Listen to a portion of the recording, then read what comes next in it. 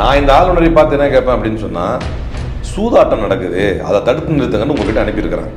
உங்களுடைய அசன்ட்டை கொடுக்காம அப்படியே காலம் தாழ்த்திக்கிட்டு இருக்கிறீங்க. அதை முதல்ல என்னன்னு பாருங்க. என்ன ஒரு ஆளுநருக்கு நீ இப்போ நீ உட்காந்து இந்தியாவா பாரதமான்னு பேசிக்கிட்டு இருக்கிற? இப்போ பேர் இல்லாதெல்லாம் ஒரு பிரச்சனையா? இப்போ இதுதான் இங்கே சிக்கலா? என்னென்னலாம் பேசினார் மோடி அப்படின்னு சொன்னால், அப்படியே எனக்கு பார்த்தா அழுவையா இருக்குது. சைனாவை வந்து கை கொடுக்குறாங்க. ஐயோ, காங்கிரஸ் அரசாங்கம் சைனாக்காரன் போய் கை கொடுக்குறாங்க. நம்மளுடைய எல்லையை அவன் பிடிச்சி வச்சிருக்கிறான். அவனுக்கு எதிராக நம்ம வந்து சிவந்த கண்களை காட்ட வேண்டாமா அப்படின்னாரு. இவருடைய சிவந்த கண்ணை இப்போ பார்த்தோம். அரசாங்கம்ங்கிறது வந்து நீதிபதிகளை நேரடியாக மிரட்டும் ஒரு இடத்துக்கு வந்து நிற்குதா அப்படிங்கிற ஒரு கேள்வி எழுது. இது மண்ணின் சட்டத்தை ஃபாலோ பண்றது உங்களுக்கு கண்டெம்ட் ஆஃப் கோர்ட்டா? வார்த்தை, சேம் வார்த்தை, அதை அவரே பயன்படுத்துறாரு. அப்படி நீதிபதி நீதித்துறை வந்து இது ரெட்டோரிக், ரெட்டோரிக்கா இருக்காருங்க அப்படின்னு சொன்னா, எது ரெட்டோரிக்கு?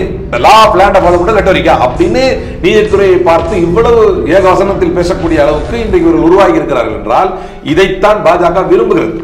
தனக்கு வேண்டியவர்களைத்தான் இருக்க வேண்டும், நாங்கள் சொல்பவர்களைத்தான் நீங்கள் உச்சநீதிமன்றத்துக்கும் உயர்நீதிமன்றத்துக்கும் நீதிபதிகளாக நியமிக்க வேண்டும். அப்படி சொல்லலைன்னா நாங்கள் உங்களையே கொஸ்டின் கேட்போம்ங்கிறது தான். ஒரு முறையாக அரசு நடத்துபவர்களுக்கு முறையாக நடந்தால் நல்லா இருக்கும். எல்லாவற்றையுமே முறை தவறி நடத்து குழம்பிய குட்டைக்குள் மீன் பிடிப்பதானே பாஜகவுடைய திட்டமே. பிஜேபியினுடைய அரசியலமைப்பு சட்டத்துக்கு எதிரான 3 முக்கிய தூண்களில் மிக முக்கிய தூணான நீதித்துறைக்கு இவர்கள் சவால் எடுத்துக் கொண்டிருக்கிறார்கள். இந்த கவர்மெண்டோட இனாக்ஷன், பல மூத்த வழக்கறிஞர்களை வந்து வாங்க பெஞ்சுக்கு வாங்க அப்படின்னு நாங்க கூப்பிட்டா கூட வேணாங்க, ஏற்கனவே போனவனே அப்படி இருக்கிறான், தேவையில்லைன்னு சொல்றாங்க. இது மாதிரி வந்து இந்திய சுதந்திர வரலாறு நடந்ததே கிடையாது.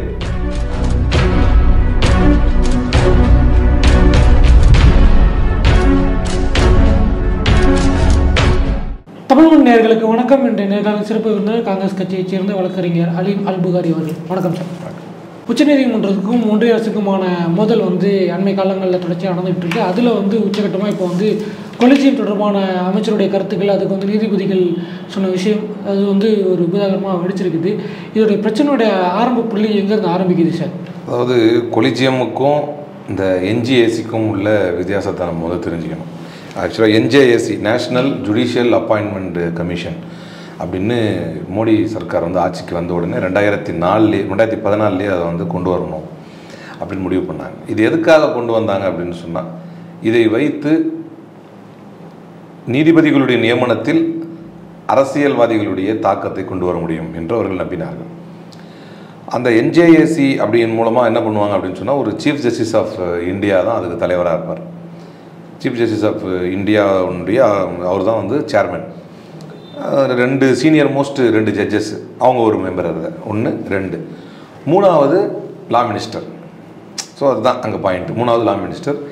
4வது பிரைம் மினிஸ்டரு, சீஃப் ஜஸ்டிஸு, அதே மாதிரி லீடர் ஆஃப் அப்போசிஷன்.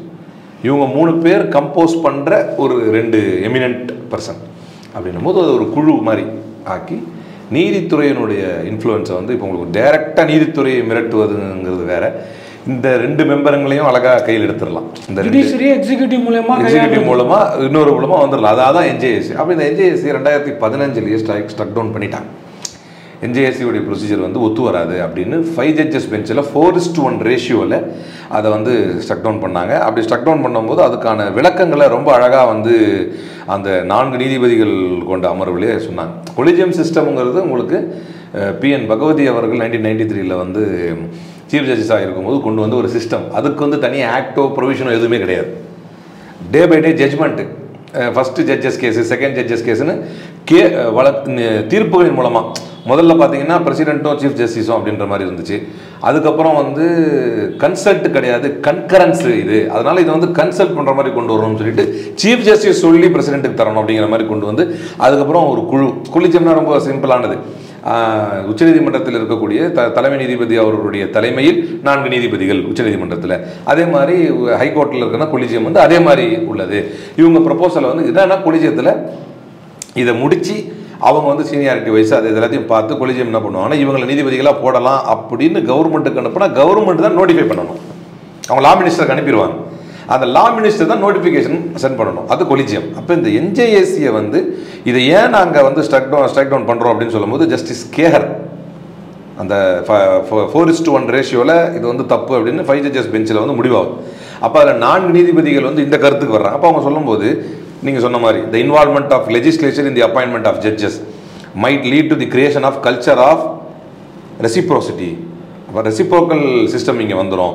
அப்போ என்ன சொன்னார் அப்படின்னு சொன்னால், பொலிட்டிக்கல் எக்ஸிக்யூட்டிவ்ஸினுடைய இன்வால்மெண்ட் இதில் வந்துச்சு அப்படின்னு சொன்னால், ஒரு நீதித்துறையில் ஒரு நீதிபதி தேர்ந்தெடுக்கப்படுவது வந்து பொலிட்டிக்கல் எக்ஸிக்யூட்டிவுடைய பின்புலம் அதில் இருந்துச்சுன்னு சொன்னால், அந்த பொலிட்டிக்கல் எக்ஸிக்யூட்டிவ் நம்ம பேபேக் பண்ண வேண்டியது வரும், நன்றி கடன் பட்ட மாதிரி ஆகிடும் அப்படிங்கிற இஷ்யூஸ் எல்லாம் ஒரு மேற்கோள் காட்டி நிறைய காரணங்களை மேற்கோள் காட்டி இந்த NJAC வந்து 2015 ஷட்டவுன் பண்ணிட்டாங்க. இது ஒரு பக்கம் இருக்கட்டும்.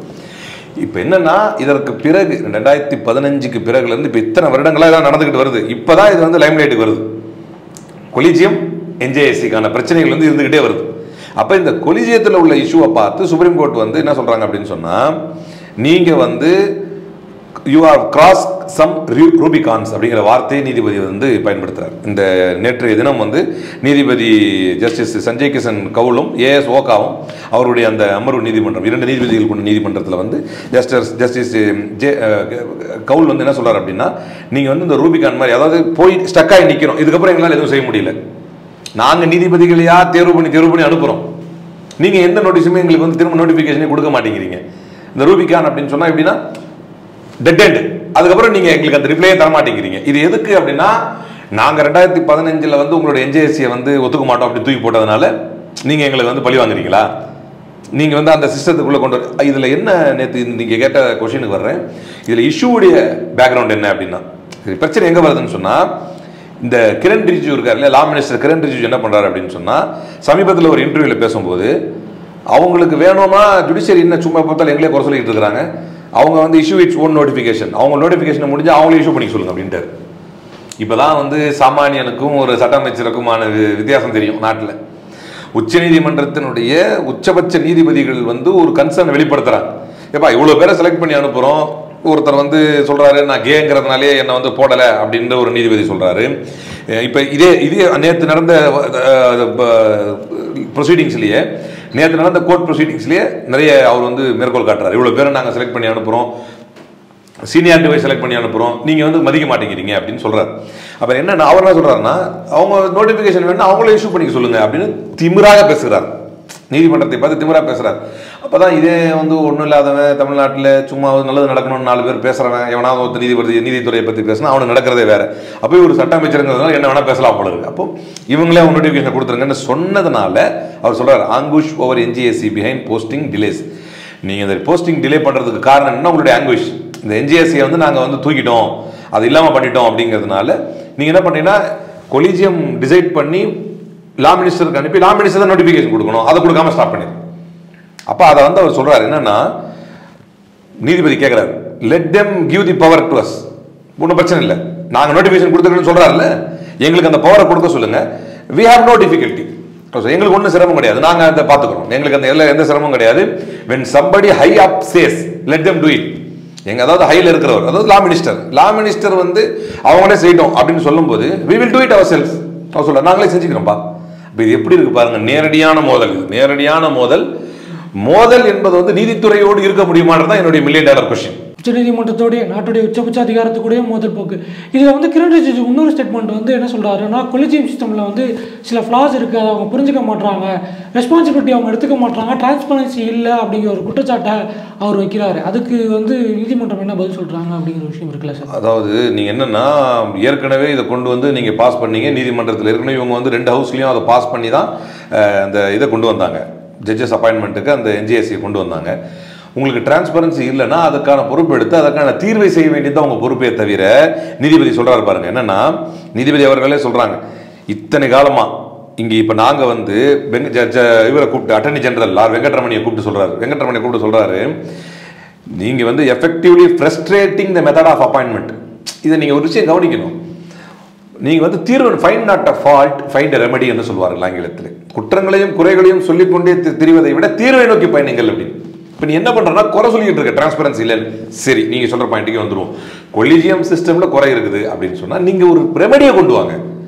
இப்போ நீங்கள் என்ன பண்ணிட்டு இருக்கீங்கன்னா, ஃபால்ட்டை ஃபைண்ட் பண்ணி, இப்போ அவரை தான் சொல்கிறாரு, அப்பாயின்மெண்ட் மெத்தடை வந்து ஃப்ரஸ்ட்ரேட் பண்ணிட்டு என்ன பண்ணியிருக்கிறாங்க அப்படின்னா, names have been bending for a year and half. இது நடக்குமா? ஒன்றரை ஆண்டுகளாக அப்படியே பெண்டிங்ல இருக்கு. கொலிஜியம் கொடுக்குறாரு. இப்போ நீங்க என்ன பண்றீங்க? இது எப்படின்னா சைக்காலஜி சண்டை மாதிரி இருக்குது. நீதித்துறையோட போய் சைக்காலஜி சண்டை போட்டுட்டு இருப்பீங்களா, குடிமை சண்டை போட்டுட்டு இருப்பீங்களா? இதனால யாருக்கு பாதிப்பு ஏற்படும்? நீதித்துறை 1 செகண்ட் ஃப்ரஸ்ட்ரேட் ஆகும். இது நீங்க இன்னொரு ஆங்கிள் இதை யோசிங்க. பரவாயில்லப்பா, உச்சநீதிமன்ற நீதிபதிகளுடைய கொலிஜியத்தையும் நாட்டி படைக்கிறாங்கப்பா அப்படிங்கிற பயம் யார் மேல வரும்? பாஜக மேல வரும். See, this is a continuing ongoing story, anti-constitutional activities of BJP. பிஜேபியினுடைய அரசியலமைப்பு சட்டத்துக்கு எதிரான 3 முக்கிய தூண்களில் மிக முக்கியத்துவமான நீதித்துறைக்கு இவர்கள் சவால் விடுத்துக் கொண்டிருக்கிறார்கள். இதான் உண்மை. அப்ப என்ன சொல்றாருன்னா, 1.5 ஆண்டுகளாக நாங்கள் கொடுக்கிற பேரெல்லாம் அப்படியே இருக்குது. Some of them had been originally recommended way back in 2019. அப்ப எத்தனை வருஷம் ஆச்சு? 2021, 22 முடிய போது 22, 3 வருஷம் ஆச்சு. சில பேர்கள்லாம் நாங்க 2019 கொடுத்தோம். ஆனா still cleared by government, still not cleared by government, which remains incommunicado. மூச்சு பேச்சே இல்லாம இருக்குது. இதுல ஒரு உச்சகட்ட காமெடி என்ன அப்படின்னு சொன்னா, நீதிமன்றம் சொல்கிறது இதான் இங்க பாயிண்ட். நீங்க என்ன பண்றீங்க? இப்போ இவர் சொல்றாருல ரிஜிஜு, அதுல டிரான்ஸ்பரன்சி இல்லைன்னா ரெமெடி பக்கமா போங்க. அதுக்கு என்ன ரெமெடி? அடுத்து என்ன பண்ணணும் அதை பத்தி விவாதிங்க. உங்களுக்கு தான் அடுத்து எந்த மாநிலத்தில் தேர்தல் இருக்கு, அங்க ஓடலாங்கிறதுக்கு நேரம் சரியா இருக்குது. எங்க போய் எப்படி எசக பசகா தேர்தல் கமிஷனர் அப்பாயின்ட் பண்ணலாம், அதை நோக்கி ஓடுறதுக்கு சரியா இருக்குது உங்களுக்கு.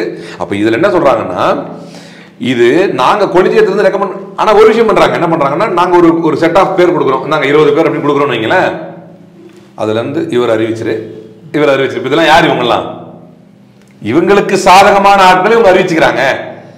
அப்ப அவர் என்ன சொல்றாரு? அந்த வார்த்தை நீதிபதி பயன்படுத்தல, உங்களுக்கு சாதகமான ஆட்களை பயன்படுத்தல, சீனியாரிட்டி போயிருது. நீதிபதி அதான் கேட்கிறார், நீங்க இப்படி பண்றதுனால what happen is this completely destroys the seniority. எங்களுக்கு தெரியும்ல யார் யார் எப்ப நீதிபதி ஆகணும்னு எங்களுக்கு தெரியும். அப்ப நாங்க கொலிஜியத்துல ஒரு ரெக்கமெண்டேஷன் கொடுக்குறோம் அப்படின்னு சொன்னா, நீங்க நாங்க பல ஃபேக்டர்ஸ் மைண்ட்ல வச்சு பண்றோம். ஆனா நீங்க என்ன பண்றீங்க? சீனியாரிட்டியை குலைக்கிற மாதிரி உங்களுக்கு தேவையான சீனியாரிட்டி குலைஞ்சிருக்கிறது அவங்களுடைய கன்சர்ன். பொதுமக்களா நமக்கு அந்த காரணம் தெரியும், அவங்களுக்கும் அது தெரியும், அதை வெளியே சொல்ல முடியாத ஒரு நிலைமை இருக்கலாம். அப்ப என்னன்னா, இப்படிலாம் நீங்க பண்ணிக்கிறீங்க, இதனால அப்படியே பெண்டிங்ல இருக்குது, இப்படியே போக முடியாது. அவர் நீதிபதி வார்த்தையை பாருங்க, இப்படியே இது கடக்க முடியாது, நாங்க யோசிச்சு இன்னைக்கு மாறிடும் நாளைக்கு மாறிடும் சொல்லி கடந்த 2 மாசத்துல கம்ப்ளீட் ஸ்டாண்ட் ஸ்டில் நின்றுச்சு அப்படிங்கிறார் நீதிபதி. அப்படியே ஸ்டாண்ட் ஸ்டில் நின்றுச்சு, கொடுத்த எதுவுமே மூவ் ஆகல. அப்ப இது என்ன ஆகுதுன்னு சொன்னா, ஜஸ்டிஸ் கவுல் திரும்பவும் சொல்றாரு, 20% நீதிபதிகள் வேக்கண்டா இருக்கு. 20% நீதித்துறை ஜுடிஷியல் போஸ்ட் 20% வேக்கண்டா இருக்குது. ஹைலைட் தான். Several high courts have complained about lawyers unwilling to accept invitations to the bench because of the uncertainty posed by the government's inaction. The government inaction, பல மூத்த வழக்கறிஞர்களை வாங்க பெஞ்சுக்கு வாங்க அப்படின்னு நாங்க கூப்பிட்டா கூட வேணாங்க, ஏற்கனவே போனவனே அப்படி இருக்கிறான், தேவையில்லைன்னு சொல்றாங்க. இது மாதிரி இந்திய சுதந்திர வரலாறு நடந்ததே கிடையாது. இல்லை, இதில் இன்னொரு விஷயம் குறிப்பிட்றாங்க. என்ன அப்படின்னா, சென்னை உயர்நீதிமன்றத்துக்கு இப்போ பொறுப்பு நீதிபதி இருக்காரு, அவரோட போஸ்டிங்க்கு ஒருத்தர் போட்டிருக்காங்க, அவரை கவர்மெண்ட் நோட்டிஃபிகேஷன் கொடுக்கல, அந்த இடத்துக்கு வேற ஒருத்தரை கொலிஜியம் போட்டுருச்சு, அவருக்கு அப்ரூவல் கொடுத்துட்டாங்க, இங்கே இருக்கவருக்கு அப்ரூவல் கொடுத்துட்டாங்க, ஆனால் வர வேண்டிய ஒருத்தர் ஒரு சென்டர் பாயிண்ட்டை மட்டும் இது பண்ணியிருக்காங்க. ஸோ இதனால் ஒரு 3 ஹைகோர்ட்டுடைய ஆக்ஷன்ஸும் பாதிக்கப்படுது அப்படின்னு கோர்ட் வைக்கிறாங்க. இந்த மாதிரியான ஒரு கிரிட்டிக்கல் சுச்சுவேஷனை கவர்மெண்ட் கிரியேட் பண்ணுறதுக்கு என்ன காரணம்? அதாவது ஏன் கிரியேட் பண்ணுறாங்க அப்படின்னு சொன்னால், எப்போவுமே ஒரு முறையாக அரசு நடத்துபவர்களுக்கு முறையாக நடந்தால் நல்லாயிருக்கும். எல்லாவற்றையுமே முறை தவறி நடத்து குழம்பிய குட்டைக்குள் மீன் பிடிப்பது தானே பாஜகவுடைய திட்டமே. எப்படின்னா, உங்களுக்கு பாஜக பல திட்டம் இருக்குது. ஒன்று, நீங்கள் என்ன நினைப்பீங்கன்னா, ஒரு மாநிலத்தில் ஆட்சியை பிடிக்க வேண்டும் என்றால் அந்த மாநிலத்துக்குள்ள பிரச்சனைகள் என்ன, அந்த மாநிலத்தில் ரீஜனல் இஷ்யூஸ் என்ன, அதை எடுத்து அதை கிளியர் பண்ணி அதை சரி கட்டி வர்றது ஒரு வகை இருக்குது. அந்த மாநிலத்துக்குள்ள ஒருத்தர் எவ்வளவு விரோதம் இருக்குது, அதில் பெரும்பான்மை சமூகம் யார், ஒரு தொகுதினா அதில் யார் பிரச்சனை உள்ளவன் அவனை தூக்கு, அவங்கள கலவரம் உண்டாக்கு, அவனை ஒருத்தனை அடிக்க வை, அதில் குளம் குட்டையை மீன் பிடிக்கலாம் அப்படின்னு நினச்சா அது பாஜக. ஒரு ஸ்டேட், அதுலேயும் குறிப்பாக தமிழ்நாடு மாதிரியான ஸ்டேட்டில் சட்டம் ஒழுங்கு மிகச்சீராகவும் ஆட்சி தெளிவாகவும் குறிப்பாக ஆன்டி பிஜேபியோடைய ஒரு ஆன்டி ஆர்எஸ்எஸ் மைண்ட் செட்டோட சேரக்கூடிய ஒரு மாநிலத்தில் ஏதாவது ஒன்று குழப்பினா தானே முடியும். நீதித்துறையோ எதையாவது ஒரு விஷயத்தை மாற்றி விடணும். இதெல்லாம் பாசிஸ்டுகளுடைய திட்டங்கள். அப்போ இது இதுக்காக தான், இதுக்கு தான் நீங்கள் சொல்கிறீங்க இல்லையா, இதுக்கு தான் இதே ஹியரிங் அப்போ ஏஜியை பார்த்து நீதிமன்றம் சொன்னோன்னே ஏஜி என்ன சொன்னார்னா, இதில் சரி பரவாயில்ல, நீங்கள் என்ன பண்ணுங்க அப்படின்னு சொன்னால் கண்டெம்ட் நோட்டீஸ் கொடுங்க, மதிக்க மாட்டேங்கிறாருல்ல, கண்டெம்ட் நோட்டீஸ் கொடுங்களேன் அப்படின்னு ஏஜி கேட்குறாரு. உடனே அதுக்கு நீதித்துறை கேட்டது, there is no need to be rhetorical, ரொம்ப அப்படியே வேகாலாம் பேசாதீங்க, இதுக்கு எதுக்கு கண்டெம்ட், உங்களுக்கு தெரியும் என்ன நடந்துகிட்டு இருக்குன்னு. அப்போ உடனே AG, what rhetorical, are you saying following the law of the land is rhetoric. ஒரு ஏஜி நீதிமன்றத்தை என்ன நீங்க லாவை தான் ஃபாலோ பண்ண சொல்றேன். உங்களுக்கு புரியுதா? அதாவது செதைச்சதே நீங்க தான். நீங்க கேள்வி சொல்றேன், செதைச்சதே நீங்க தான். செதைச்சிட்டு ப்ரொசீஜரை ஃபாலோ பண்ணுங்க அப்படின்னா அதுக்கப்புறம் தான் நீதிபதி சொல்றாரு, நாங்கள் ரொம்ப பொறுமையா இருந்தோம். சொல்லப்போனா இன்னைக்கு தான் ஏஜியா வந்திருக்காரு. அட்டர்னி ஜெனரலே நீ தான் அப்பியர் ஆயிருக்காரு. இதுக்கு முன்னால மதிக்கவே இல்லை, நம்ம கேட்டுக்கிட்டே இருக்கோம். இன்னைக்கு தான் ஏஜியா appear ஆயிருக்கிறார். Timelines have gone completely haywire. There have been many aggravation circumstances after that. ஏகப்பட்ட சூழ்நிலையை கடந்து வந்துட்டோம். ரொம்ப ஒஸ்ட் ஆகி போயிடுச்சு. நாங்களே முடிவெடுக்கிறதுக்கான நிர்பந்தத்துக்கு எங்களை தள்ளாதீங்க அப்படின்னு சொல்றாங்க. ஹேவோக்கு கம்ப்ளீட் ஹேவோக் கிரியேட் பண்றாங்க. எல்லாத்தையும் உடைக்கிறாங்க. இப்போ என்னன்னா எங்கெங்கெல்லாம் இவர்களுக்கு ஒத்து வரவில்லையோ அங்கெல்லாம் சூழ்நிலையை மோசமாக்குவார்கள். இது வந்து நீதித்துறையில மட்டும் கிடையாது. இப்போ இங்க சிம்பிளா புரிஞ்சுக்கலாம். இப்படிப்பட்ட ஒரு நீங்க சொல்ற மாதிரி அங்கேயும் இல்லாம இங்கேயும் இல்லாம ஒரு சுச்சுவேஷன் எப்போ கிரியேட் பண்ணுவாங்க அப்படின்னு சொன்னா, சிவசேனாங்கிற கட்சி யாருக்கு சொந்தம் யாருக்கு சொந்தம் அப்படிங்கிற ஒரு பிரச்சனையை அங்க கிரியேட் பண்ணி வைப்பாங்க.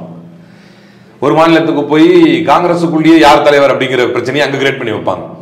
ஒரு மாநிலத்துல எல்லாமே சீராக அங்க என்ன பண்றது என்னென்னோ முட்டி மோதி பாக்குறாங்க தமிழ்நாட்டில். இப்ப இங்க நீதித்துறையில சில குழப்பங்களை ஏற்படுத்துறாங்க. யாருக்கு என்ன, யார் இதுக்கான சீஃப் ஜஸ்டிஸ் யாருங்கிறதே ஒரு பெரிய குழப்பத்துக்கு உண்டான ஒரு இடம் மாதிரி இதை மாற்றி வைக்கிறாங்க. அப்போ நாங்களே முடிவெடுக்கக்கூடிய நிலைமைகளை தள்ளாதீங்க அப்படின்னு இந்திய வரலாற்றுல ஒரு உச்சநீதிமன்ற நீதிபதி லா மினிஸ்டரை பார்த்து அல்லது ஏஜியை பார்த்து கேட்கக்கூடிய சூழல் இப்போதுதான் பாஜகவில் ஏற்பட்டிருக்கிறது. இதுல இன்னொரு விஷயம் வந்து ஏஜியுடைய கடந்த கால செயல்பாடுகள், அதாவது அவருடைய வாதாடும் விதம் வந்து தொடர்ந்து சர்ச்சைக்குள்ளாகவே இருந்துகிட்டு இருக்குது. இதுக்கு முன்னாடி அருண் கோயல் நியமனத்தை தொடர்பான வாதம் வரும்போது சுப்ரீம் கோர்ட் ஷட் இட்ஸ் மவுத் அப்படின்னு சொல்லி உச்சநீதிமன்ற நீதிபதிகள் அதுவும் கான்ஸ்டிடியூஷன் பெஞ்சை பார்த்தே சொல்கிறாரு. ஆனாலும் அந்த நீதிபதிகள் வந்து அதுக்கு கண்டெம்ட்டோ இல்லை அதுக்கு வந்து மறுப்போ தெரிவிக்கல. ஸோ இங்கே வந்து அரசாங்கம்ங்கிறது வந்து நீதிபதிகளை நேரடியாக மிரட்டும் ஒரு இடத்துக்கு வந்து நிற்குதா அப்படிங்கிற ஒரு கேள்வி எழுது. அதாவது இதுக்கு வந்து பெருசாக ஆய்வு பண்ணி அர்த்தம் சொல்ல வேண்டிய அவசியம் இல்லை. நம்ம கண்ணு முன்னால் நிற்கிறாரு லோயா, நீதிபதி லோயா அவர்கள். இந்த மண்ணில் வாழ்ந்த மிகப்பெரிய வீரமகனில் ஒரு வீரமகன்.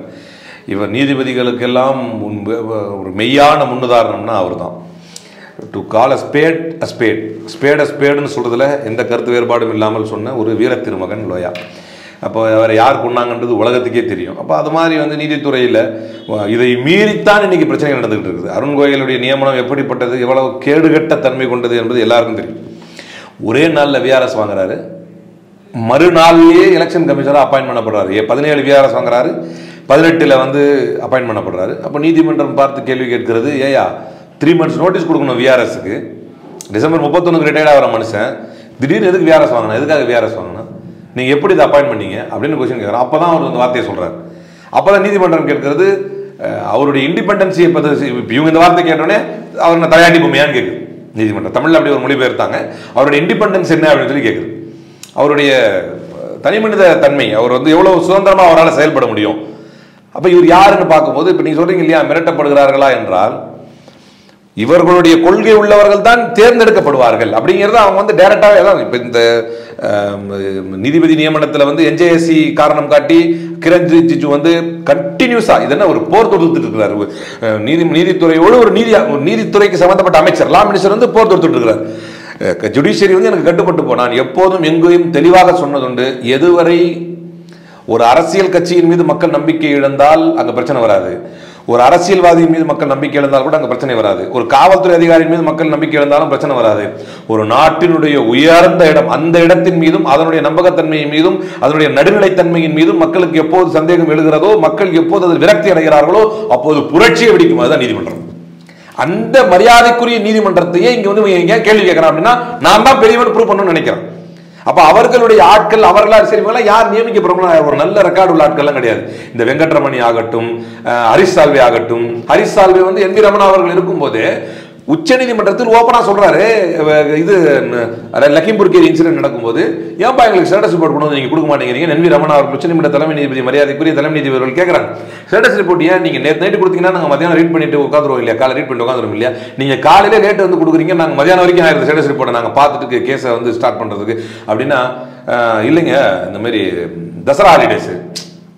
உச்ச நீதிமன்றம் கேட்ட அடுத்த கேள்வி என்னன்னா, தசரா ஹாலிடேவா, கிரிமினல் கோர்ட்ஸுக்கும் தசரா ஹாலிடேஸ் என்னவா சம்பந்தம் அப்படின்னு. அப்புறம் பச்சையாக நீதிமன்றங்களிலேயே போய் பேசக்கூடியவர்கள் நீதித்துறை மீது நீங்க இதே தான் அவர் சொல்றாரு பாருங்க, இது மண்ணின் சட்டத்தை ஃபாலோ பண்றது உங்களுக்கு கண்டெம்ட் ஆஃப் கோர்ட்டா, வார்த்தை சேம் வார்த்தை அது அவரே பயன்படுத்துறாரு. அப்படி நீதித்துறை வந்து இது ரெட்டோரிக்கா இருக்காதீங்க அப்படின்னு சொன்னா, எது ரெட்டோரிக்கு, என்ன இந்த லேண்ட் ஆஃப் லா ஃபாலோ பண்றதில்ல, லா ஆஃப் லேண்ட் ஃபாலோ பண்றது ரெட்டோரிக்கா அப்படின்னு நீதித்துறையை பார்த்து இவ்வளவு ஏகவசனத்தில் பேசக்கூடிய அளவுக்கு இன்றைக்கு இவர்கள் உருவாகி இருக்கிறார்கள் என்றால் இதைத்தான் பாஜக விரும்புகிறது.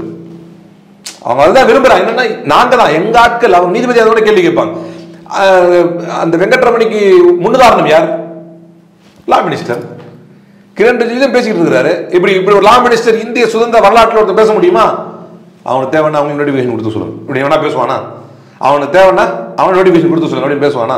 அப்போ நீதித்துறையிலே இப்போ இவர் வந்து டிசம்பர் 31 ரிட்டையர்ட் ஆக வேண்டிய ஒரு ஆளை கூட்டு வந்து அதுதான் கேள்வி கேட்கிறாங்க. அந்த கேள்வி தான் இதுக்கும் தீர்வு எட்டப்படலை. இன்னும் இதுக்கும் தீர்வு எட்டப்படலை. இந்த வழக்கில், இந்த குறிப்பிட்ட வழக்கில் நீங்க சொல்ற அந்த அருண் கோயிலுடைய நியமன வழக்கில் என்ன பேஸ்ல அவரை நியமிச்சுங்க, அந்த புக்கை கொடுங்கப்பான்னு கேட்கிறாங்க. அந்த ஃபைலை கொடுங்க. இல்ல அந்த ஃபைல் இல்லை, அந்த ஃபைலையே கொடுக்காம நீ பேசிக்கிட்டு தான் எந்த முடிவுக்கு வர்றது நீதிமன்றம் கேட்குது. அப்ப என்னன்னா யாரை நியமிப்பார்கள், யாரை இவர்கள் அதிகாரத்தை கொண்டு வருவார்கள், ஏன் இந்த அருண் கோயிலுடைய நியமனம் பிரச்சனைக்கு வருது அப்படின்னு சொன்னா 18க்கு 31க்கு ரிட்டையர்ட் ஆக வேண்டிய டிசம்பர் 31க்கு விட்டா இன்னும் 3 வாரத்துக்கு, இன்னும் 6 வாரத்தில் அந்த ரிட்டையர்ட் ஆயிடும். ஆனால் அவரை பிடித்து நவம்பர் 17 விஆர்எஸ் வாங்க வச்சு 18 ஆக்கி வச்சு இப்போ இன்னும் 2 வருஷம் கழிச்சு ராஜீவ் இவர் போயிட்டாருன்னு சொன்னா அடுத்த சீஃப் எலெக்ஷன் ராஜீவ்குமார் வந்து 2025 ரிட்டையர்ட் ஆகிறார். 2025 பிப்ரவரி ரிட்டையர்ட் ஆகிறார். பிப்ரவரி 2025 ராஜீவ்குமார் ரிட்டையர்ட் ஆனார்னு சொன்னா இவர் அதுக்கு அடுத்து சீஃப் எலெக்ஷன் கமிஷன் ஆயிடுவார், சிஇசி ஆயிடுவார் அருண் கோயல். இவர் சீஃப் எலெக்ஷன் கமிஷன் ஆனார் டிசம்பர் 2027 வரைக்கும் இவர் தான். அப்ப ராஜீவ்குமார் யாரு? ராஜீவ்குமார் யாருடைய ஆளு? இதே அருண் கோயில் மாதிரி தான் அவரை கொண்டு வந்திருப்பாங்க. இங்கதான் இஷ்யூ வருது. தனக்கு வேண்டியவர்களைத்தான் இருக்க வேண்டும், நாங்கள் சொல்வர்களைத்தான் நீங்கள் உச்சநீதிமன்றத்துக்கும் உயர்நீதிமன்றத்துக்கும் நீதிபதிகளாக நியமிக்க வேண்டும். அப்படி சொல்லலைன்னா நாங்கள் உங்களையே கொஸ்டின் கேட்போம்ங்கிறது தான் கிரண் ரிஜிஜுடைய செயல்பாடும் காட்டுது, அவருடைய ஆட்டிடியூடும் காட்டுது. வெங்கட்ரமனுடைய செயல்பாடும் காட்டுது, அவருடைய ஆட்டிடியூடும் காட்டுது. அருண் கோயிலுடைய நியமனமும் காட்டுது, அந்த அருண் கோயிலுடைய ஆட்டிடியூடும் காட்டுது. என்ன அருண் கோயில் வந்து ஒரு சாஃப்ட் ஸ்போக்கனு, ஒரு நல்ல மனுஷன் என்று சொல்லப்படுகிறது. அவர் ஒரு பஞ்சாப் கேடர் ஐஏஎஸ் ஆஃபீஸர். இதற்கு முன்னால மினிஸ்ட்ரி ஆஃப் ஹெவி இண்டஸ்ட்ரீஸ்ல அவர் இருந்தார். ஆனால் ஏற்கனவே டெல்லி அட்மினிஸ்ட்ரேட்டிவ் ஒரு பொறுப்பில் இருந்தார். என்டிஏ கவர்மெண்ட் இருக்கும்போது, காங்கிரஸ் கவர்மெண்ட் இருக்கும்போது. அப்போ அங்கே அவங்களோட கருத்து வேறுபாடு வந்துருச்சு. ஃபர்ஸ்ட் பாயிண்ட் அங்கேயே தெரிஞ்சிருச்சு, அடடே இதான் காரணமா அப்படின்னு. அதுக்கப்புறம் அவர் வந்து டிடிஏல இருந்தார், அந்த டெல்லி அட்மினிஸ்ட்ரேஷன்ல இருந்தார். அப்போ அதுக்கு பிறகு எல்லாரும் கேட்கக்கூடிய ரெவென்யூ டிபார்ட்மெண்ட்ல டெப்யூட்டி செக்ரட்டரியா இப்ப பிஜேபி இருக்கும்போது இருந்திருக்கிறாரு. அதற்கு பின்னால் இவருடைய முக்கியமான பிரச்சனை என்ன, இவருடைய முக்கியமான தகுதி என்ன அப்படின்னு சொன்னா, இவருடைய காலகட்டத்தில் தான் இவர் ஐஏஎஸ் இருக்கும்போது தான் முக்கியமாக ஒரு கான்செப்டுவலைஸ் பண்ணார், ஒரு கான்செப்டை கொண்டு வந்தார். அது என்னன்னா அந்த ஆசாதிக்கு அம்ரித் மஹோத்சவ் அப்படின்னு 75வது ஆண்டு விழா வந்து ஹர்கர் திரங்கா ஆசாதிக்கு அம்ரித் மஹோத்சவ் அப்படியே மக்களை முட்டாளாக்கி வேற எதுவும் பக்கமும் திருப்பி விட்டானு பாரு. தேசிய கொடி என்னமோ மோடி சொல்லித்தான் நீங்களும் நானும் ஏத்துற மாதிரி ஒரு காமெடி பண்ண. இது வந்து பெரிய சக்சஸ் ஆகி போச்சு அவங்களுக்கு. ஏன்னா அங்கங்க இது எப்படி இருக்குதுன்னா, நீ மனுஷனா ஆம்பளையான கேள்வி கேட்டா எப்படி இருக்கும்? ரெண்டுமே தான் அப்படின்னா அப்ப மனுஷன் தான் ஆம்பளை இருந்தா ரெண்டுல எதை விட்டு கொடுக்குறது அப்படின்ற மாதிரி. நீ வந்து பிஜேபி காரன் தேசிய கொடி ஏத்து அப்படின்னா நீ என்ன செய்வீங்க? நீ பிஜேபி காரன் தேசிய கொடி ஏத்து அப்படின்னா அந்த கொஸ்டினுக்கு என்ன பதில் சொல்லுவீங்க? அப்ப நான் தேசிய கொடி ஏத்தணும், நான் பிஜேபி காரன் இல்லையா? அப்ப நான் பிஜேபி காரன் தேசிய கொடி இறக்கணுமா? இல்ல அப்படின்னா லாக் ஆயிடுவீங்க. அப்ப அந்த மாதிரி சென்னை 28 படத்தை பாருங்க, போலிங்கா ஃபீல்டிங்கா அந்த மாதிரி ஆயிடுச்சு கதை. அப்படின்னா இப்படி ஒரு கான்செப்ட் இவனுங்க எப்படி லாக் பண்ணலாம்? எவனும் அடங்க மாட்டேங்கிறானுல்ல. தேசிய கொடி ஏத்த சொல்லு, நீ சொன்னா கேட்க மாட்டானுங்க. ஆனா நீ என்ன சொல்லுனா தேசிய கொடி ஏத்த சொல்லு, அப்ப கண்டிப்பா கேட்காம இருக்க மாட்டானுங்க. ஏன் இதுக்கு முன்னாடி நீ சொன்ன கிறுக்குத்தனத்தெல்லாம் அம்பலப்பட்ட மணி அடி, தட்டை கொண்டாடி, லைட் எரி, விளக்கேத்து அப்படின்னு நீ படம் பெரிய கிறுக்குனா எஸ்டாப்ளிஷ் ஆயிட்ட. இப்போ சூப்பர் ஐடியா பண்ற பாருங்க, உண்மையில ஹிட்டான கான்செப்ட். நீங்களும் நானும் கூட ஏத்தாம இருக்க மாட்டோம், இது ஏத்துவோம். நம்ம ஏற்றி வைக்கிறது தேசிய கொடியை ஏத்துறது அது மேல உள்ள மரியாதைக்காகவும் இந்த நாட்டின் மீது நமக்கு இருக்கக்கூடிய அளப்பரிய அன்பினாலும் நம்ம ஏத்துறோம். ஆனா இப்ப சமயமா எப்படி கொண்டு வந்துட்டான், அதை இந்த கொடியேத்தோல பிஜேபி தேசிய கொடியேத்தோல பிஜேபி காரன் அப்படி மாதிரி கொண்டு வந்துட்டான். இந்த கான்செப்டை கொண்டு வந்து அதை வெற்றிகரமா நடத்துனது அருண் கோயல். இந்த ஆசாதிக்கு அம்ரித் மஹோத்சவங்கிற கான்செப்டை கொண்டு வந்து அதை இந்தியா முழுக்க அந்த கல்ச்சரல் செக்ரட்டரியா இருக்கும்போது அதை வெற்றிகரமாக நடத்துனது அருண் கோயல். அதே மாதிரி இன்னொரு முக்கியமான கான்செப்ட் என்ன அப்படின்னு சொன்னா, அந்த அன்சங் ஹீரோஸ் ஆஃப் இண்டிபெண்டன்ஸ், சுதந்திர போராட்டத்தில் வந்து கொண்டாடப்படாத தலைவர்கள் அப்படிங்கிற அந்த கான்செப்ட் இடையில கொண்டு வந்தாங்க இல்லையா, அதையும் கொண்டு வந்து அதையும் வெற்றிகரமாக நடந்தது. இது நடக்கும்போது தான் பல கமிட்டிஸு, பல மினிஸ்ட்ரி மெம்பர்ஸு எல்லாரோட இருக்கும்போது முழுக்க முழுக்க முழுக்க ஆர்எஸ்எஸ்ஸின் தொடர்பில் இவர் வந்தார் என்று பத்திரிகை செய்திகள் தெளிவாக சொல்லுது. இது இந்து முதற்கொண்டு எல்லாம் கிளீனாக சொல்லுது. இந்த காலகட்டத்தில் தான் நல்ல. இப்போ ஏன்னா பொதுவாகவே வந்து ஆர்எஸ்எஸ் காரங்களுக்கு மூளை இருக்காது. அவர் பேக்ரவுண்டை படித்து பார்த்தீங்கன்னா ஒன்றுமே படிப்பும் இருக்காது. உதாரணத்துக்கு ஐபிஎஸ் ஆஃபீஸர்னு சொல்கிறாங்க அண்ணாமலைக்கு, எத்தனை பேர் கேள்வி எழுப்பியிருக்காங்க, படிச்சுதான் ஐபிஎஸ் ஆனான் எத்தனை பேர் கேள்வி எழுப்புறாங்க. அப்போ அது மாதிரி இருக்க மாட்டாங்க. ஒருத்தன் ஆர்எஸ் பக்கம் போறானாலே அவனுக்கு ஆல்ரெடி அறிவு இருக்காது, ஆனால் இந்த ஒரு அறிவாளி தான். அப்ப சமீபமாக தான் எனக்கு எங்கே தொடர்பு ஏற்பட்டிருக்கு அப்படின்னா இந்த ஆசாதிக்கு அமிர்த் மஹோத்சவில் தான் அந்த அன்சங் ஹீரோஸ் எடுக்கும்போது தான் அந்த ஆர்எஸ்எஸ் குரூப்போட வந்தால் தொடர்பு ஏற்பட்டிருக்கு. இதை நீதிபதி KM ஜோசப் அவர்களே சொல்றாங்க. என்ன சொல்றாங்கன்னா, எங்களுக்கு இந்த செலெக்ஷன் ப்ராசஸ்ல தான் பிரச்சனை இருக்கே தவிர எந்த இண்டிவிஜுவல் மேலேயும் பிரச்சனை கிடையாது. ஏன்னா நாங்கள் இதையும் கவனிக்கிறோம். அவர் மேத்தமெட்டிக்ஸில் கோல்டு மெடலிஸ்ட். அருண் கோயில் மேத்தமெட்டிக்ஸில் gold medalist, brilliant academic records அவருக்கு இருக்குது. அதுலலாம் எந்த மாற்று கருத்தும் கிடையாது. ஆனால் சமீபத்திய தொடர்பு தான் சங்கி சவகாசம். இப்போ இந்த சங்கி சவகாசம் ஏற்பட்ட பிறகுதான் இவரை சீஃப் கமிஷனராக இவர் எலெக்ஷன் கமிஷனராக போடலாம் அப்படின்னு முடிவு பண்ணி இப்போ இவங்க எலெக்ஷன் கமிஷனராக போட்டு அதற்கு விதிமுறைகளை மீறியதற்கு பின்னால் அப்போ ஜட்ஜஸ் கேட்குறாங்க, இந்த டியரிங் ஹரி அந்த கொஸ்டின் தான் இப்போ கிழிச்சுக்கிட்டு வேகமாக ஓடுவாங்களா, அதான் டியரிங் ஹரி. இந்த டியரிங் ஹரி 24 மணி நேரத்தில் அவரை ஏன் போடுறீங்க, 3 மணி நேரம் நோட்டீஸ் பீரியட் ஏன் கொடுக்கல, இதெல்லாம் ஏன் நீங்க செய்யல அப்படின்னு கேட்கும்போது அதான் நீதிமன்றம் கேட்டது, எங்களுக்கு ஃபைலை கொடுங்க, எந்த அடிப்படையில் இவரை நியமிச்சிங்க அந்த ஃபைலை கொடுங்கப்பா, நாங்கள் முடிச்சு வச்சுக்கிறோம் அப்படின்னு நீதிமன்றம் இவர்களை கேட்டது. நீதிமன்றம் டேட்டை தள்ளி போட்டு அந்த ஃபைலை கொண்டு வா நம்ம பேசிக்கலாம் என்று முடித்து வைத்தது. இப்போ இது தொடர்ச்சியாக இந்த மாதிரியான செயல்பாடுகள் அப்படிங்கிறது நாட்டில் எங்களை மீறி எந்த ஒரு கான்ஸ்டியூஷனல் பாடி இருக்கக்கூடாதுங்கிற ஒரு இடத்துக்கு கொண்டு போய் எடுத்து பார்க்குறாங்களா? நிச்சயமா அது என்ன சந்தேகம் இருக்குது. அதாவது எதுவாக இருந்தாலும் எங்களை வைத்து தான் நகர வேண்டாம். ஒரு anti constitutional activities of Modi and Amit Shah அப்படின்னு நம்ம ஒரு புத்தகமே எழுதலாம். ஆன்டி கான்ஸ்டியூஷன், இதில் நான் கான்ஸ்டியூஷன் டேலன்னு சொல்லிட்டு வர்றேன். இந்தியாவின் அரசியலமைப்பு சட்டத்தில் என்ன சொல்லப்பட்டிருக்கிறதோ அதற்கு எதிராகத்தான் இவர்கள் செயல்படுவார்கள். அதற்கு எதிரான இவர்களுடைய செயல்பாடுகள் அப்படிங்கிறது ஒரு புத்தகத்தை துவக்கலாம். அவ்வளவு விஷயங்களை இவர்கள் செய்து கொண்டிருக்கிறார்கள். நீதித்துறையை மிரட்டுகிறார்கள், காவல்துறை எதை மிச்சம் வச்சிருக்கிறாங்க. நீங்க ஒன்னொன்னா பாருங்க. எதை நீங்க கேட்கிற கேள்வி கேள்விக்கே அவசியம் கிடையாது, இதுக்கு கேள்வியே தேவை கிடையாது. ஒரு மாநிலத்தினுடைய ஆட்சியை கவிழ்ப்பது இதுக்கு முன்னாலே கூட நடந்திருக்கு.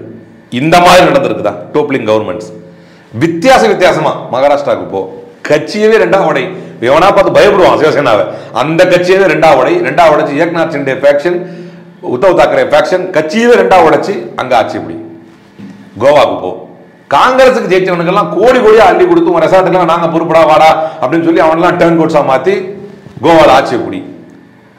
மத்திய பிரதேசத்துல கமல்நாத் ஆட்சி நடந்துட்டு இருக்கு, அதை கவுத்து அங்க இருந்து பாஜக காரங்க எல்லாமே இங்க மாத்தி எல்லாம் பண்ணாங்க. ஏடிஎம்கேல கனவில் கூட நினைத்து பார்த்திருக்க மாட்டார்கள். எஃகு கோட்டை மாதிரி செயல்பட்டு வந்தார்கள். ஜெயலலிதா அவர்கள் அந்த கட்சியை வைத்திருந்தார்கள்.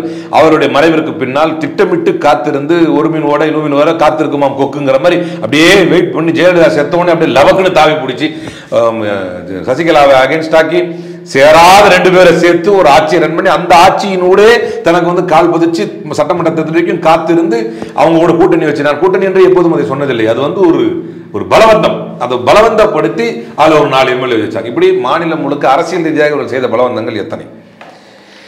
காவல்துறை அதிகாரிகள் மோடிக்கு எதிராக பேசினார் என்பதற்காகவே இன்றைய வரைக்கும் சஞ்சீவ் பாட் என்கின்ற காவல்துறை அதிகாரி உள்ளே இருக்கிறார். யோகிக்கு எதிராக அவருடைய மாநிலத்திலே ஆக்சிஜன் குறைபாடு இருக்கிறது என்று சொன்னதற்காகவே டாக்டர் கபில்கான் என்கின்ற மருத்துவரை தேசிய பாதுகாப்பு சட்டத்தில் கிட்டத்தட்ட ஓராண்டு காலம் அடைத்தார்கள். யோகியின் அயோக்கியத்தனமான ஆட்சியை வெளிக்கொண்டு வந்து காட்டினார் என்பதற்காகவே சித்திக் கபான் என்கின்ற பத்திரிகையாளர்கள் இந்த தேதி வரை நீங்களும் நானும் பேசிக் கொண்டிருக்கக்கூடிய இந்த தேதி வரை ஒரு பத்திரிகையாளர் UAPAவில் சிறைப்படுத்தப்பட்டு வைத்திருக்கிறார். ஏங்க இந்த மாநிலத்தில் இந்த தேசத்தில் ஃபேக்ட் செக் பண்றதுலாம் ஒரு குற்றம் என்று சொல்லி ஜுபைர்ங்கிற ஒரு ஃபேக்ட் செக்கர் ஆல்டியூஸ் ஃபேக்ட் செக்கரை தூக்கி போய் ஜெயிலில் வச்சாங்க. வேற வழி இல்லாம உச்சநீதிமன்றம் ரெடி. இப்படி 1-2 கருத்து சுதந்திரம், நீதித்துறை, காவல்துறை, CBI, ED யாருடைய ஆளு? ஈடின்னு ஒன்று இருக்குதான்றே யோசிக்கக்கூடிய அளவுக்கு நீதித்துறையில் இருப்பவர்கள். அருண்குமார் மிஸ்ரா என்கின்ற முன்னாள் நீதிபதி மோடியை சகட்டுமேனிக்கு புகழ்கிறார். அப்படி நீதித்துறையுடைய நிலைப்பாடு. மோடி சொல்றாரு, he thinks globally, acts locally. அவர் ஒரு வைப்ரண்ட் பர்சனாலிட்டி அப்படின்னு சொன்ன உடனே அவர் national commission for human rights சேர்மனா retire ஆனோடனே ஒரு பதவி கொடுக்குறாங்க. அப்ப இது எல்லாத்தையும் பார்க்கும்போது எந்த ஒரு விழுமியத்தையும் எந்த ஒரு முறைமையும் முகைமையும் இவர்கள் விட்டு வைப்பது மாதிரிலாம் கிடையாது. ஃபுல் ஃபோர்ஸ் எதுல எல்லாத்துலயும் ஆன்டி கான்ஸ்டியூஷனல் ஆக்டிவிட்டிஸ். இப்போ கொஞ்சம் நெஞ்சம் போது சட்டத்திட்டங்களை மதிங்கப்பா. சட்டத்திட்டமே நாங்க தான் சொல்லிட்டு இருக்கிறோம். அந்த ஆங்கிள் இது. நான் சட்டத்திட்டமே வடிவல் சொல்லுவாங்க பாருங்க, அபராத சங்கத்திலிருந்து எடுத்துக்கிட்டு சங்கமே அபராதம் தான் போயிட்டு இருக்கு. கொஞ்சமாவது சட்டத்திட்டத்துக்கு பயப்படுங்க அப்படின்னா கொஞ்சமாவது கான்ஸ்டியூஷனுக்கு பயப்படுங்க. கான்ஸ்டியூஷன் நாங்க தான் அப்படின்னு. அப்போ இவர்கள் விட்டால் கான்ஸ்டியூஷனே அமெண்ட் பண்ணுவாங்க, இந்த தேசத்தினுடைய கான்ஸ்டியூஷனே மாற்றுவாங்க. ஒரு கேள்வி பாருங்க, இவர்கள் நாங்கள் நினைப்பதை செய்வோம் அப்படின்றது ஒரு மிகப்பெரிய உதாரணம். அமைதியாக இருந்த காஷ்மீரில் மாநிலங்களில் ஆட்சி நடந்து கொண்டிருந்த காஷ்மீரில் 370 ஆர்டிகிள் ரிவோக் பண்ணி நாங்கள் பவுண்டரி கோட்டை அழிச்சிட்டோம், இந்தியாவோட சேர்த்துட்டோம். சேர்த்தீங்க என்ன ஆச்சு? இன்னி வரைக்கும் உங்களால் ஒரு தேர்தல் நடத்த முடியல அந்த மாநிலத்தில். நடத்த முடிஞ்சா? மாநிலத்தில் தேர்தல் நடத்த முடிஞ்சா? 2 பிரிச்சு என்ன நடந்துச்சு? உங்களுக்கு விளக்கும் பொருளாதாரம் உயர்ந்துச்சா? இந்த மாதிரி இவர்கள் செய்த ஒவ்வொரு விஷயம், மாநிலங்கள் விஷயங்களில் எடுத்த முடிவு, ஆட்சியை பிடிப்பதற்காக இவர்கள் எடுத்த நடவடிக்கைகள், நீதித்துறையோடு இவர்கள் நடந்து கொண்ட விதம், காவல்துறை அதிகாரிகளோடு இவர்கள் நடந்து கொண்ட விதம், அவர்களை சிறைப்படுத்திய விதம். சஞ்சீவ் பாட் இன்னி வரைக்கும் ஜெயிலில் தான் இருக்கிறாரு. மோடியை எதிர்த்து மோடி செய்த குற்றத்திற்கு உச்சநீதிமன்றத்திற்கு வழக்காடியது ஒரு குற்றம் என்று தீர்த்தா செட்டில்வாட சிறையில் அடைத்தார். மோடியை சட்டத்தின் முன் நிறுத்தி அவருக்கு தண்டனை பெற்று தர வேண்டும் என்று நினைத்தது ஒரு குற்றமா இந்த நாட்டில்? இது ஒரு ஆன்டி கான்ஸ்டியூஷனல் ஆக்டிவிட்டி இல்லையா? அதற்கு ஒரு குழு அமைத்து அந்த குழு விசாரித்து தீஸ்தா செட்டில்வாட்டியும் ஒரு முன்னாள் ஐபிஎஸ் அதிகாரியும் ஜெயிலில் அடைக்கிறாங்க. இல்லை, இதில் வந்து கான்ஸ்டியூஷன் அப்படிங்கிற இடத்துல வந்து அண்மையில் கான்ஸ்டியூஷன் டேயில் வந்து தமிழ்நாடு ஆளுநர் RN ரவி வந்து கலந்துக்கிட்டு பேசின விஷயமும் இருக்குது. இந்தியாங்கிற பேரை வந்து வெள்ளக்காரன் தான் கொடுத்தான், பாரத்துங்கிற பேர் தான் இருந்துச்சு, பாரதங்கிற பேர் தான் நம்ம கன்சிடர் பண்ணோம் அப்படின்னு சொல்லி இப்போ அடுத்து பேர் வரைக்கும் வந்துட்டாங்க. அப்படிங்கும்போது அதை நீங்கள் எப்படி பார்க்குறீங்க? நிச்சயமாக அது வந்து அவங்க அஜெண்டாவில் அவங்க தெளிவாக இருக்கிறாங்க. அவங்க என்ன நோக்கத்துக்காக விதிக்கப்பட்டாங்களோ. இப்போ நான் இந்த ஆளுநரை பார்த்து என்ன கேட்பேன் அப்படின்னு சொன்னால், சூதாட்டம் நடக்குது, அதை தடுத்து நிறுத்துங்கன்னு உங்ககிட்ட அனுப்பியிருக்கிறாங்க. உங்களுடைய அசன்ட்டை கொடுக்காம அப்படியே காலம் தாழ்த்திக்கிட்டு இருக்கிறீங்க. அதை முதல்ல என்னன்னு பாருங்கள். மக்கள் உங்களை பார்த்து கொண்டிருந்தாலும் நீங்கள் அம்பலப்பட்டு கொண்டிருக்கீங்க. இப்போ இந்தியாவுக்கு பேர் இந்தியாவா பாரதாங்க இப்போ முக்கியம் இல்லை. விட்டாலும் நீங்கள் அமைதியாக இருக்க போகிறது இல்லை. இந்த பேர் மாத்திர ஃபார்முலா இருக்குது பார்த்தீங்களா? அலகாபாதுங்கிற பேரில் வந்து ஆபாதுன்னு இஸ்லாமியர்களுடைய அடையாளம் இருக்குன்னு சொல்லி அதை பிரயாக்ராஜன் மாற்றினார் யோகி. இது மாதிரி ஏகப்பட்ட இடத்துல வந்து பேர்களை மாற்றி மாற்றி மாற்றி இவங்க வந்து அடையாளங்களை அழிக்க வேண்டும் என்பது ரொம்ப தெளிவாக இருப்பாங்க. அது மாதிரி தான் இந்தியா அப்படிங்கிறது வந்து ஒரு ஒருங்கிணைந்த ஒரு ஒருமைப்பாட்டுக்கான அடையாளமாக இருக்குது. அதை மாதிரி பாரதா மாற்றணும் அப்படிங்கிறாங்க. நீங்கள் பெயர் மாற்றுவதனால் நீங்கள் வென்று விட்டதாக நீங்கள் நினைப்பீர்கள். அது ஒரு பக்கம் இருக்கட்டும். நான் என்ன இந்த ஆளுநரை பார்த்து கேட்கிறேன், கொத்து கொத்தாக மக்கள் சூதாடி இறந்து கொண்டிருக்கிறார்கள். எத்தனை பேர் நம்ம கிட்ட as an advocate I am telling, நம்ம கிட்ட கிளைண்டாக இருக்கிற நிறைய பேர்ல ஒரு 2-3 பேர் வந்து இதன் மூலமாக வந்து சூசைடிக்கே போயிருக்கிறாங்க. அவங்க ஃபேமிலிஸ் தான் வந்து நம்மகிட்ட கேட்டிருக்கிறாங்க. இன்னும் ஒரு பொதுநல விரும்பிகள் வந்து ஏன் இதை யாரும் வழக்கு போட மாட்டேங்கிறாங்க. அரசு முன் வந்து சட்டம் இயற்றி அதற்கான ஒப்புதலை ஆளுநரிடம் கேட்கிறது. நீ காலம் தாழ்த்திட்டு இருக்க, கேள்வி கேட்டா எனக்கு இன்னும் கிளாரிபிகேஷன் இருக்குது அப்படி. அவசர சட்டம் காலாவதியான வரைக்கும் வெயிட் பண்ற வரைக்கும் அதான் அது ஆயிடுச்சு. நாங்க அதுக்கப்புறம் பார்த்து கூட இப்ப ரகுபதி சொல்லிட்டாரு, நாங்க பாக்குறோம், இல்லைன்னா வந்து நாங்க நெக்ஸ்ட் ஸ்டெப் நாங்க மூவ் பண்ணிடுவோம், அவருடைய ஆக்சென்ட் எல்லாமே நாங்க கொண்டு வந்துருவோம் அப்படின்னு சொல்றாங்க. என்ன ஒரு ஆளுநருக்கு நீ இப்ப நீ உட்காந்து இந்தியாவா பாரதமான்னு பேசிட்டு இருக்கிற? இப்ப பேர் இல்லாதெல்லாம் ஒரு பிரச்சனையா? இப்ப இதுதான் இங்க சிக்கலா? அப்போ இவர்கள் அவங்களுக்கு எது எது முக்கியமோ அதில் அவங்க தெளிவாக இருக்கிறாங்க. நமக்கு வேலை முக்கியம், நமக்கு பொருளாதாரம் முக்கியம், நமக்கு வளர்ச்சி முக்கியம், நம்ம அதை பற்றி கேட்டுக்கிட்டு இருக்கிறோம். அவர்களுக்கு மதம் முக்கியம். இப்போ ஓட்டு போட்டோம்னா திணறிக்கிட்டு இருக்கிறான். இவங்கெல்லாம் வந்து நம்ம வந்து இவர் வந்தால் வந்து பசுமாட்டை காப்பாற்றிடுவார், இவர் வந்தால் மாட்டு மூத்திரம் தங்கு தடையெல்லாம் கிடைக்கும்னு எவங்க நினைச்சானோ இது இப்போ காலப்போக்கில் அது கூட கிடைக்காது. அப்போ அந்த நிலைமைக்கு தான் இந்த ஆளுநர் வந்து ஆட்டுக்கு தாடி ஏன்றது வந்து அன்னைக்கு எதுக்கு சொன்னாங்கன்னு எனக்கு தெரியல. நான் இப்போ தான் பார்க்குறேன். எனக்கு பர்சனலாக இப்போ தான் இந்த ஆளுநர் வந்து பிறகு உணர்றேன், இது என்னையா, இது எதுக்கு இந்த எல்லா நல்ல விஷயத்தையும் குறுக்கு நின்றுட்டு இருக்கிறார், எல்லா அரசு செய்யக்கூடிய எல்லா விஷயங்களையும் குறுக்கு நின்றுட்டு இருக்காரு. பேரவை 6 தமிழர்களுடைய விடுதலைக்கு பின்னால் முதலமைச்சர் தெளிவாக சொல்லிட்டாரு, கவர்னருங்கிற போஸ்ட்டுக்கு இப்போதான் சாவுமணி கரெக்டாக அடிச்சிருக்காங்க. ஐ மீன் இந்த வார்த்தையை சொல்லலை, இப்போதான் கரெக்டாக அது வந்து உச்சநீதிமன்றத்தில் தீர்ப்பு தான் அது நம்மளுக்கு காட்டியிருக்குது. இவருடைய எதேச்ச அதிகாரத்தை வந்து நம்ம மதிக்க தேவையில்லைங்கிறத காட்டியிருக்கு அப்படின்னு. அந்த மாதிரி ஆளுநருடைய செயல்பாடுகள் எல்லா நேரங்களிலும் இன்னொரு வந்து பிஜேபி வந்து இப்போ கேரளாவில் பாருங்க, இந்த ஆரிஃப் கான் கேரளா ஒரு தொல்லை பண்ணிட்டு இருக்காப்ல கேரளா கவர்மெண்ட்டோட. நிம்மதியை குலைச்சி ஒரு ஆட்சியை கெடுக்கிறது உங்களுக்கு என்ன அப்படி ஒரு லாபம்? உங்களுக்கு என்ன அப்படி ஒரு அப்படி ஒரு அலாதி இன்பம் நீங்கள் நினைத்துக் கொள்கிறீர்கள்? இப்படி எல்லாம் செஞ்சா நம்ம வந்து ஒரு சூப்பர் பவராக மாறிடலாம். ஒரு விஷயத்த சொல்றேன் பாருங்க, மோடியோ அமித்ஷாவோ அவருடைய பதவியை விட்டு அவ்வளோ ஈஸியாக இறங்க மாட்டாங்க. அவர்களுக்கு வந்து அடுத்த தேர்தல் 2024 அவர்கள் தான் ஜெயிக்க வேண்டும். அவர்கள் உயிரோடு இருக்கும் வரைக்கும் அவர்கள் இருக்கணும் அப்படிங்கிறது. பிஜேபி RSS கொள்கைலாம் கிடையாது. அந்த 2 பேர் வந்து ஒன் மேன் ஷோ தான், கரெக்டாக சொன்னால் 2 மேன் ஷோ தான். அவங்க 2 பேருக்கு இப்போ பவர்லேயே இருக்கணும். அதற்கு காரணம் ஒன்று உண்டு. என்னென்னா, இவர்கள் இந்த தேசத்திலே செய்த மனிதநேயத்துக்கு எதிரான மிருகத்தனமான நடவடிக்கைகள், இவர்கள் செய்த சட்டவிரோத நடவடிக்கைகள், கொலைகள், கும்பல் படுகொலைகள்லாம் இவங்க மேலே இருக்குது. இந்த வழக்குகள் எல்லாம் நாளைக்கு தூசி தட்டி எடுத்து விசாரிக்கப்பட ஆரம்பித்தால் காலம் முழுக்க சிறையில் இருக்க வேண்டியது வரும் மோடி அமித்ஷா. அதனால் முடிஞ்ச வரைக்கும் நம்ம கடைசி வரைக்கும் ஆட்சியில் அதிகாரத்தில் இருக்கணும் என்பதில் அவருக்கு தெளிவாக இருக்கிறாங்க.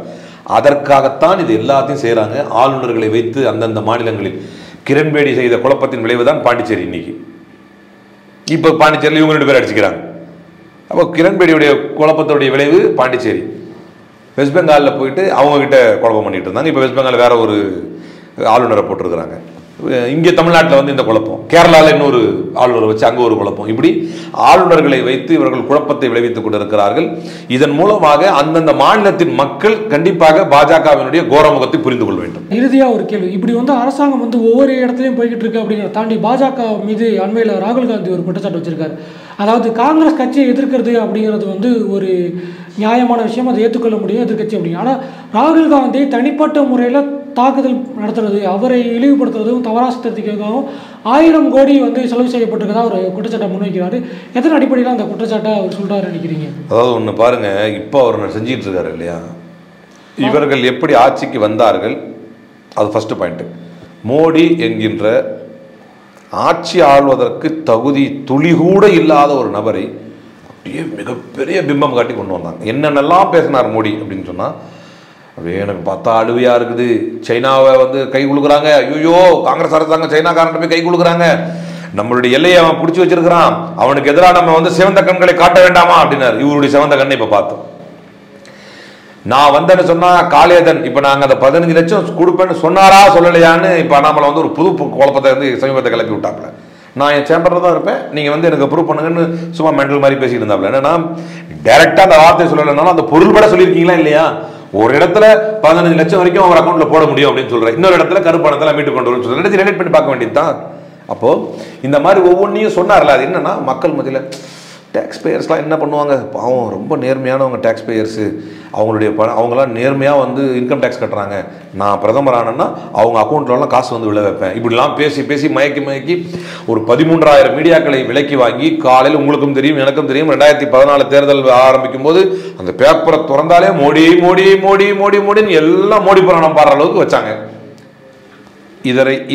இதற்கு அப்படியே நேர் எதிரான செயல்பாடு தான் ராகுல் காந்தியை டிஃபேம் பண்ணணும் அப்படிங்கிறது. ஒரு நல்ல தலைவனுக்கு இதுவும் தேவையில்லை அதுவும் தேவையில்லை. ராகுல் காந்தி தெளிவாக சொல்றாரு பாருங்க. இப்போ பாரத் ஜோடோ யாத்திரையில் ஒரு ஆக்ட் ஒன்று செஞ்சு காட்டினார், அதை இவனுங்களே போட்டு பரப்புறானு. இப்போ பாரத் ஜோடோ யாத்திரையில் நைட்டில் கேம்பில் தங்கி இருக்கும்போது நீங்கள் இப்படி சும்மா ஒருத்தர் முட்டி போட சொல்றாரு, நீ இப்படி தள்ளு அப்படின்னு சொல்றாரு, அவன் விழுந்துடுறான். ஒருத்தர் தள்ள சொன்னா விழுந்துடுறாரு. அடுத்து என்ன செய்யறாரு அப்படின்னு சொன்னா, இந்த காலை இப்படி எடுத்து இப்படி வச்சுக்கிட்டு இப்படி பிடிச்சிக்க சொல்றாரு. ஒரு டெக்னிக் ஒன்று சொல்லி தர்றாரு. இப்படி கீழே ஒருத்தர் நிற்க வச்சு ஒருத்தன் தள்ளுறான், முடியல, நீ இன்னொருத்தன் தள்ளு அப்படிங்கிறாரு. இப்படி ஒரு 5 பேர் தள்ளுறாங்க, தள்ள முடியல அவரை. இப்படித்தான் நான் RSS ஹேண்டில் பண்றேன் அப்படின்னு சொல்றாரு. என்ன அவங்க தள்ள நான் அவங்க எவ்வளவு தூரம் தள்ளுறாங்களோ அவ்வளவு தூரம் நான் பலப்படுவேன் அப்படின்னு ஒரு உதாரணம் காட்டுறாரு.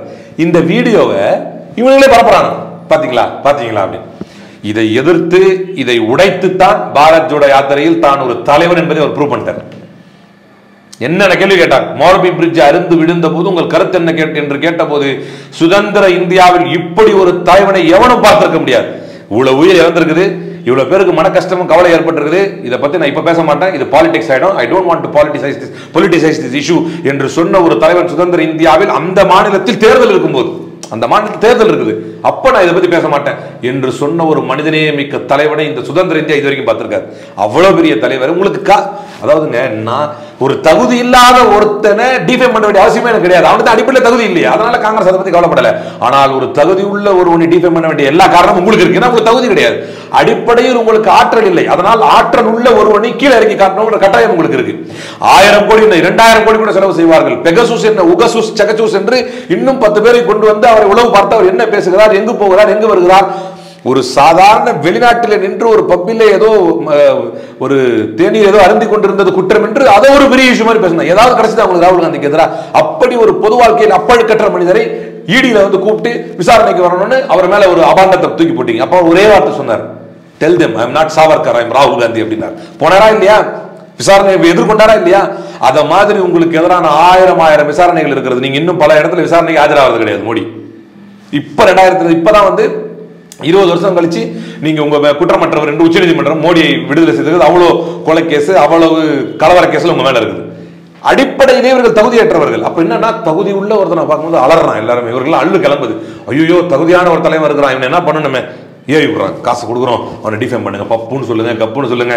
நீங்கள் என்ன சொன்னாலும் அந்த எல்லா ஆர்ட்ஸையும் ஈவனா டர்ன் பண்ணிட்டு ஒரு தலைவன் உருவாகி வந்துட்டான். அவர் நடக்க நடக்க நடக்க நடக்க மக்கள் அவரை அங்கீகரிக்கிறார்கள். கண்கூடாக பார்த்திருக்கிறேன். இங்க கன்னியாகுமரியில் தமிழ்நாட்டில் ஆரம்பிச்சு இப்ப லாஸ்டா கடைசியா இப்ப நான் பார்த்தது மகாராஷ்டிரா நேண்டட் வரைக்கும் பார்த்துட்டேன். பொதுமக்கள் அப்படியே எழுச்சி பொங்கி வராங்க. ஒரு தலைவர் உருவாகி வந்து விட்டார், நம்மளுடைய கஷ்டங்களை புரிந்து கொண்ட ஒரு தலைவர் வந்துட்டாரு, இளைஞருடைய வேலைவாய்ப்புக்காக பேசுறதுக்கு ஒரு தலைவர் வந்துட்டாரு என்று முழுக்க முழுக்க தலைமைத்துவ பண்போடு ஒரு தலைவர் உருவாகி வந்து விட்டார். குஜராத் இதுக்கான ஒரு விஷயம் சொல்லி நான் கன்க்ளூட் பண்றேன். இதனுடைய நல்ல உதாரணங்கள் தான் நீங்க பார்த்துட்டு இருக்கிறீங்க. ரேவடி கல்ச்சர், ஃப்ரீ பீஸ், இது வந்து நாங்கள் உச்சநீதிமன்றம் வரைக்கும் போய் இலவசங்கள் வந்து தரக்கூடாது என்று பேசிய மோடியின் ஆட்கள் மத்திய ஒன்றிய அரசு உச்சநீதிமன்றத்தில் தமிழக அரசுக்கும் இவர்களுக்கும் வில்சன் அவர்களுக்கும் இவர்களுக்கும் மிகப்பெரிய ஒரு நீங்க தான் பெரிய அறிவாளி நினைச்சு கூடாது என்று உச்சநீதிமன்றம் வந்து திமுக பார்த்து கேட்டுச்சு, வில்சன் அவர்களை பார்த்து கேட்டுச்சு. இந்த ஃப்ரீ விவகாரத்தில், இந்த இலவசங்கள் விவகாரத்தில், தேர்தல் வாக்குறுதிகள் இலவசம் தரவில்லை. அடிப்படையில் ஒரு அணு அளவு வெக்கமானம் சூடு சோரணை இல்லாமல் இலவச வாக்குறுதி கொடுக்குறாங்க குஜராத்தில். நாங்கள் பைக் ஃப்ரீயாக கொடுப்போம், எஜுகேஷன் ஃப்ரீயாக கொடுப்போம், ஃப்ரீ எங்க போச்சு உங்க? ஆனால் அந்த மாநிலத்திற்கு என்ன தேவை? 28 ஆண்டுகளாக ஒரு அகோரப்பிடியில் மாட்டிக்கொண்டிருக்கும் இந்த மாநிலம் எப்படி கேவலப்பட்டிருக்கிறது என்பதை அறிந்து அந்த மாநிலத்திற்கான தேவை என்பதை உணர்ந்து தேர்தல் வாக்குறுதியாக கொடுப்பதற்கான ஒரு தலைவர் தான் ராகுல் காந்தி. அப்ப அப்படிப்பட்ட ஒரு தலைவர் உருவாகி வந்துட்டாரு. அப்படிங்கிறதுனால தான் இன்னைக்கு இவங்க பதவி போய் ராகுல் காந்தி கேள்வி கேட்கறாங்க, நீங்க ஏன் அந்த யாத்திரையை முதல்ல ஆரம்பிக்கலன்னு சொல்லும்போது ராகுல் காந்தி பதில் சொல்றாரு, எனக்கு வயசு 25 இருக்கும்போது எனக்கு இந்த ஐடியா வந்துச்சு, நம்ம போகணும் அப்படின்னு. பல காரணங்கள், பெரிய கட்சி, பல இடத்துல பேசணும் வைக்கணும். இன்னைக்கு அதுக்கான சூழல், இன்னைக்கு அதுக்கான தவிர்க்க முடியாத கட்டாயம் வந்துருச்சு போகணும்னு. இன்னைக்கு போறாரு, கிளம்பிட்டாரு. 2024 எப்படிப்பட்ட அயோக்கியன், எப்படிப்பட்ட காமுகன், எப்படிப்பட்ட கொலைகாரன், எப்படிப்பட்ட கலவரக்காரன், எப்படிப்பட்ட சூத்திரதாரி எவன் முடிவு செய்தாலும் தடுக்க நினைத்தாலும் 2024 தலைவர் ராகுல் காந்தி தான் பிரதமர் என்பதை எவனும் மாற்ற முடியாது. இதுவரை எங்களுடைய கருத்துக்களை பகிர்ந்தமைக்கு நன்றி.